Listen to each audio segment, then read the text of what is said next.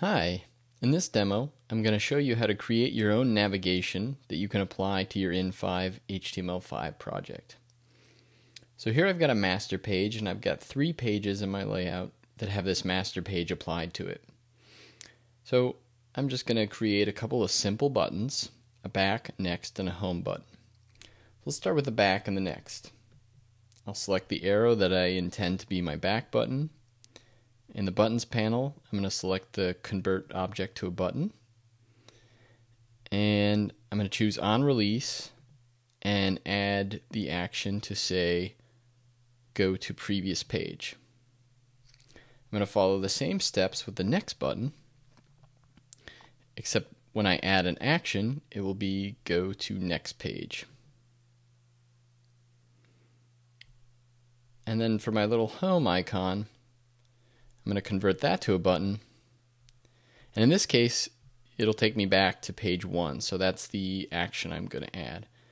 Let's say go to first page.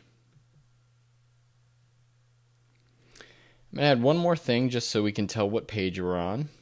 I've got this text frame here, and I'm going to go to type, and I'm going to insert a marker for the current page number. And since I'm on the master page, that's A. So I'm just going to go ahead and save this document. I'm going to go up to File and choose Export HTML5 with in5. And what I might change is I would like this to be in the slider box, which means you'll only see the current page. Since my arrows are horizontal, I'm going to choose horizontal.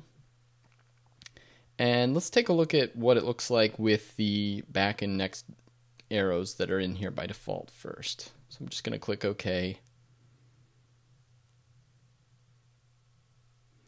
and open this in the browser.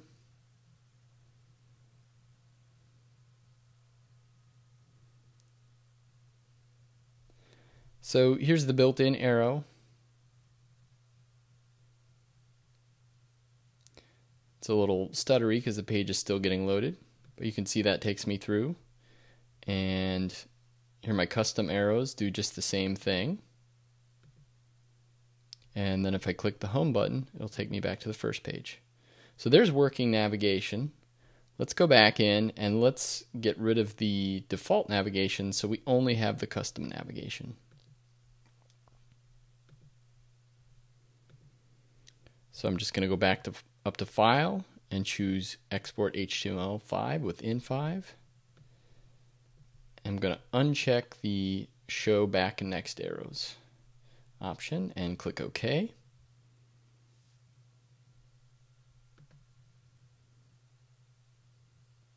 And there it is. Only the custom navigation, so it's a completely branded experience there with navigation that I created. How about that? And you can do it too. Thanks for watching.